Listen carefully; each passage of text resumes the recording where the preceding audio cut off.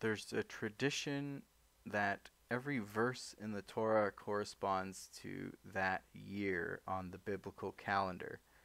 We are now in the year 5782, according to that calendar. We just entered this year recently. So you would have to go to verse 5782 to find the verse for that year. I'm just going to begin two verses up just to show something related to that verse and a very interesting coincidence, perhaps. It's Deuteronomy 32:25. So our verse for our year is 27, verse 27, but I'm going 2 years back to show something kind of interesting that's related to it.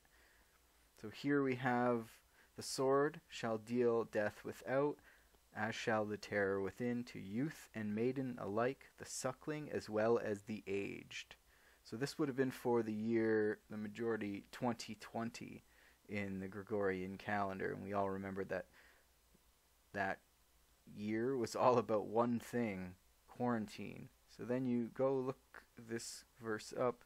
The only time it's really quoted is one time, and here's what it says. The sages taught, if there is a plague in the city, gather your feet, as in limit the time you spend out of the house, as it is stated in the verse, and none of you shall go out of the opening of his house until morning. And it says in another verse, come, my people, enter into your chambers, and shut your doors behind you. Hide yourself for a little moment until the anger has passed by. And then it quotes our verse here. Okay, so that's kind of interesting that the verse for 5780, which was 2020, is about quarantining yourself from a plague. And they even mention it here in another translation, very similar translation, but they do note like there will be a heightened anxiety that will also kill people. And it says, within your house there will be terror of impending fear of plague.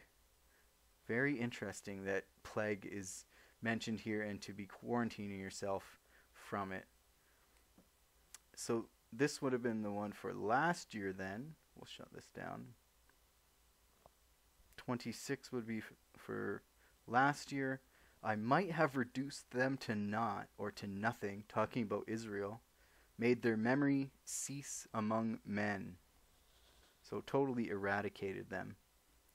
Except for the fear of the taunts of the foe, of the enemy. Their enemies who might misjudge and say, our own hand has prevailed. None of this was done by the Lord. Or all this was not done by the Lord. Let's get another translation here.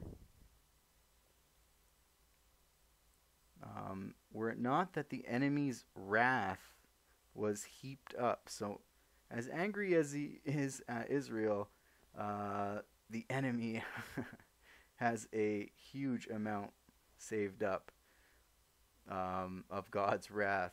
Were it not that the enemy's wrath was heaped up against them to destroy them, and if the enemy would succeed in overtaking them and destroying them, being Israel, he would attribute the greatness to himself and to his little deity, but he would not attribute the greatness to me, to Hashem, says God. This then is the meaning of lest their adversaries distort or twist or confuse, lest they misconstrue the matter by attributing their might to an alien God or an alien to whom greatness does not belong. You can see here the word nokri. It makes note of this word here, which is a type of non-Jew.